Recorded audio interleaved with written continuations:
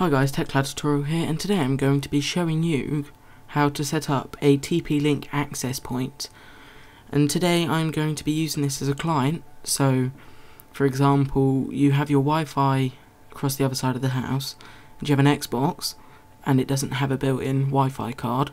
So then you set up the access point to take the Wi-Fi and put it into Ethernet cable internet. Okay, so first thing we're going to do, you're going to go down to the internet icon down here. You're going to open Network and Sharing Center. You're going to go up here to Local Area Connection.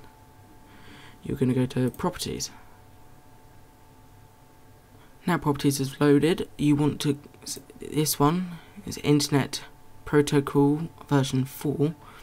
You want to go to that and Properties. You want to set that as use the following IP address, and then you want to put in 192.168.0.100, and then you're gonna click on your subnet mask, and it will just come up automatically. And then you click OK, and then close.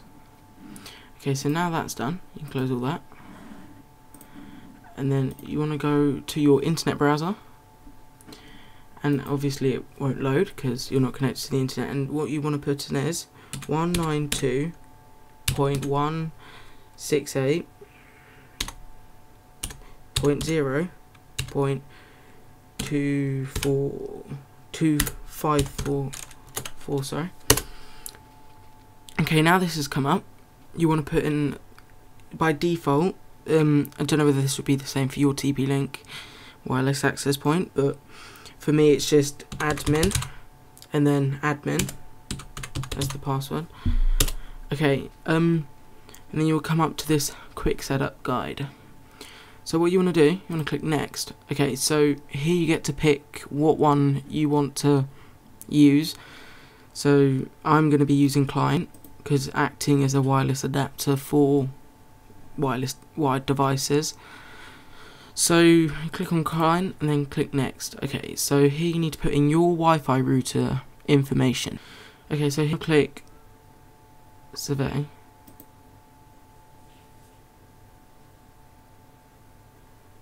And then you want to find your Wi-Fi. So mine's this one. So if you go along, click connect, and then it put in these details. So I'm from the UK, so I want to put that in there. And then you want to put in your Wi-Fi password. So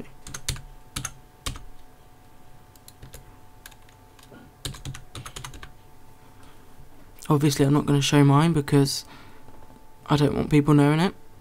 Okay, so after this, click next. Then just keep all this the same. And then you're going to click reboot. And then OK. You can see this is now restarting. This is just restarting the access point, so yeah.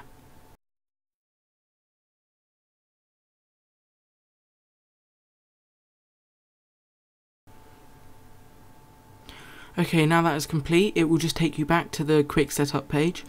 But as you see, you have the more things down here, like the more options. Okay, so now what you want to do, go back down to your network and sharing center. Go back to local area connection, go to properties again, just the same thing as earlier.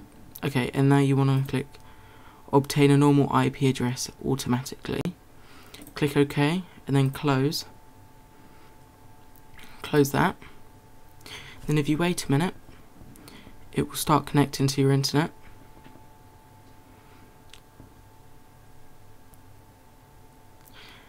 And there we have it, it's now connected to the internet. So just to show you that it is, go to YouTube and see, YouTube loaded absolutely fine. So thank you for watching this video. So this is, yeah, my first video in fact.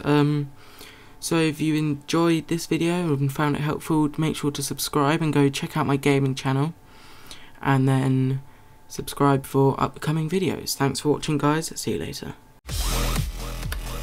Guys, I just forgot to say that if you go over to techcloudtutorial.weebly.com, that you can in fact request a video for gaming or tutorials. So if you head over there and check that out, thanks.